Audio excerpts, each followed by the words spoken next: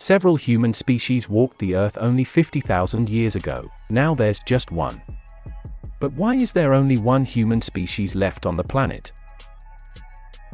Today we look up at the stars and wonder if we're alone in the universe. We wonder what it might be like to meet other intelligent species like us. It's profoundly sad to think that we once did, and now they are all gone. The Neanderthals, Homo neanderthalensis, were stocky hunters adapted to Europe's cold steppes. The Denisovans inhabited Asia, while the more primitive Homo erectus lived in Indonesia, Homo longi in China, and Homo bodoensis in Africa. Several short, small-brained species survived alongside them: Homo naledi in South Africa, Homo luzonensis in the Philippines, and Homo floresiensis in Flores.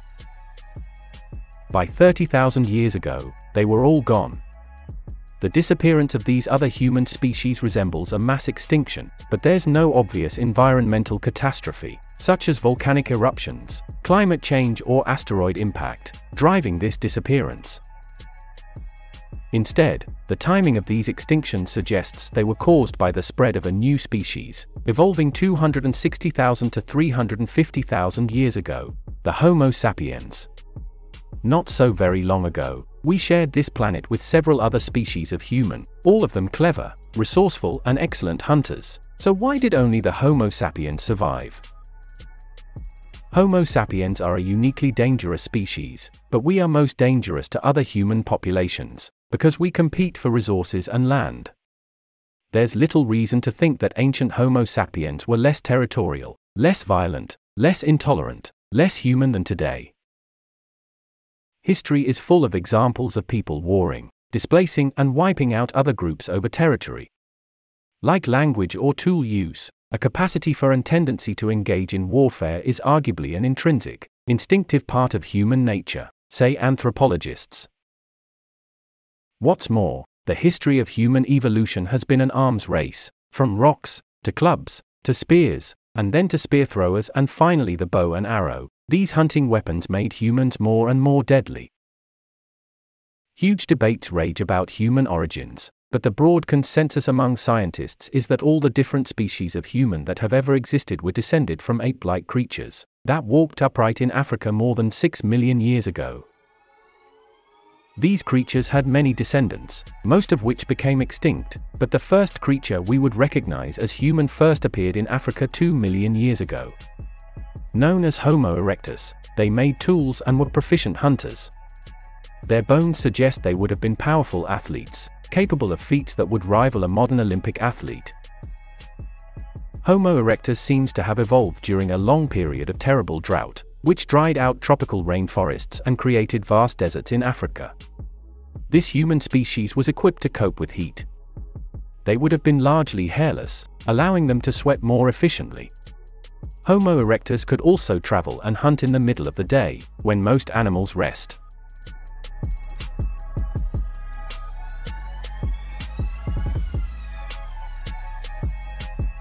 And we know that they traveled long distances, because they did not stay in Africa. A hungry meat eater, Homo erectus became the first human to leave Africa and colonize Eurasia. Here, in a new and lush environment, they evolved. Archaeological evidence show they spread over an area ranging from Turkey to China to Indonesia, but the population may not have been that large. These were small groups of hunters and gatherers. These are people that are being very mobile, in open country, to get to their food ahead of the competition. So in that sense, they are very like us in terms of their overall body shape and body build.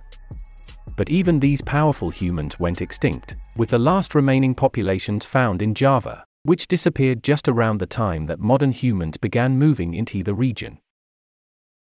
Moreover, recent findings suggest that Homo sapiens also left Africa, around 120,000 years ago. We traveled in small numbers, possibly no more than 100 in the first wave. Then we spread out, with some eventually reaching Europe, then occupied by the Neanderthals, while others moved east until they reached India and China. There is archaeological evidence that they arrived just in time for a truly cataclysmic event. Around 74,000 years ago, Mount Toba, A volcano in Southeast Asia erupted in spectacular fashion, the biggest explosion in the last 2 million years. Because of its magnitude, it is classified as a supervolcanic eruption. It produced vast amounts of ash. Driven by the winds, clouds of white toba ash covered huge swathes of Asia, including much of the Indian subcontinent, where it can still be found today. Whether it was the effects of toba, or the arrival of modern humans, the eruption marks the end of archaic humans' occupation of Asia. Over the next 40,000 years, archaic humans were slowly driven out, probably by a combination of climate change and the effects of being outcompeted for scarce food by the spread of modern humans. Yet, Neanderthals were bigger and more powerful than Homo sapiens, so why did we thrive when they did not? The most obvious answer is that we had bigger brains, but it turns out that what matters is not overall brain size, but the areas where the brain is larger. The brain of Neanderthals did not devote a lot of space to the part of the brain that controls language and speech. One of the crucial elements of Homo sapiens adaptations is that it combines complex planning, developed in the front of the brain, with language and the ability to spread new ideas from one individual to another.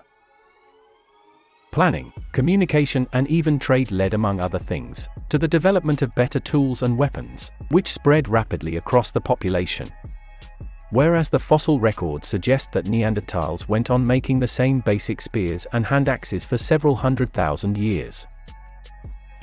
Our ancestors, by contrast, created smaller, more sophisticated weapons, like a spear which can be thrown, with obvious advantages when it comes to hunting and to fighting. The same advantages helped Homo sapiens outcompete another rival human, the Neanderthals, who died out about 40,000 years ago as the Ice Age limited available food supplies. Even 50,000 years ago, we still have several human species on Earth, and that's a strange concept for us. We're the only survivors of all of those great evolutionary experiments in how to be human. Although most archaic humans went extinct, they appear to have left descendants on the island of Flores in Indonesia. These humans, Homo floresiensis, also known as hobbits, survived until around 50,000 years ago. This was also suspiciously close to when modern humans arrived in the region. Optimists have painted ancient humans such as Neanderthals as peaceful, noble savages, and have argued that our culture, not our nature, creates violence. But field studies, historical accounts, and archaeology all show that war in primitive cultures was intense, pervasive, and lethal. Neolithic weapons such as clubs, throwing spears, axes, and the bow, combined with guerrilla tactics like raids and ambushes, were devastatingly effective. Violence was the leading cause of death among men in these societies, and war saw higher casualty levels per person than both world wars.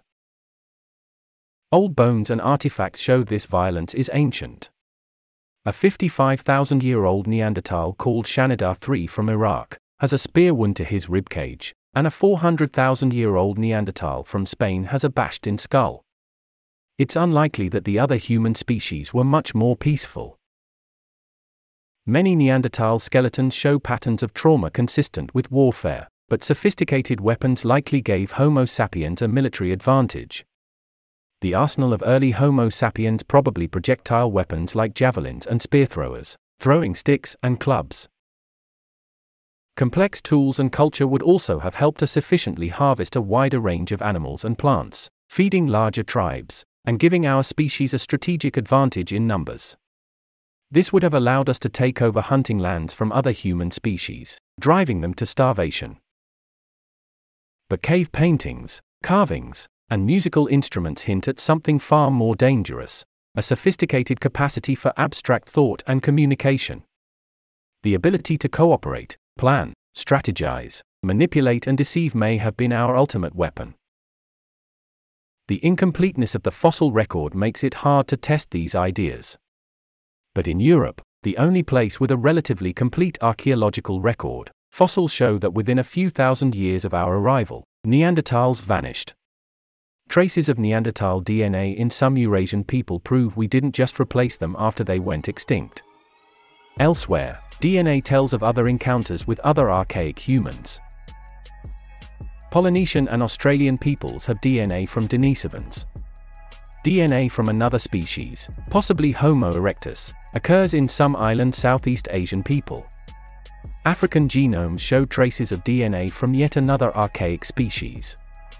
The fact that we interbred with these other species proves that they disappeared only after encountering us. But why would our ancestors wipe out their relatives? Our elimination of other species probably wasn't a planned, coordinated effort of the sort practiced by civilizations, but a war of attrition. The end result, however, was just as final. Raid by raid, ambush by ambush, valley by valley, modern humans would have worn down own enemies and taken their land. Yet the extinction of Neanderthals at least took a long time, thousands of years. But while Neanderthals lost the war, to hold on so long they must have fought and won many battles against us, suggesting a level of intelligence close to our own.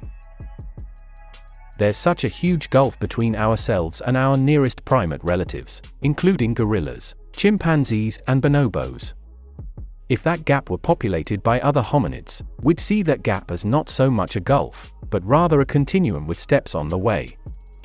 We'd still think of our species as special, but maybe we are not so special after all. I wanted to tell you about REN, the sponsor of this video. REN is for anyone who wants to tackle the climate crisis but isn't sure where to start. No single person can end the climate crisis on their own, but we can all make a difference. REN helps you fund the best climate solutions and start taking climate action. Offsetting your carbon footprint is a way to take control of your emissions and commit to living sustainably. One of their projects is community tree planting. This project helps subsistence farmers in Kenya, Uganda, and Tanzania plant trees and sequester carbon. In addition to sequestering carbon, growing trees on farmland can increase yield and improve soil quality. They pay farmers for how much carbon is sequestered, and their farms become more productive. Offset your carbon footprint on REN.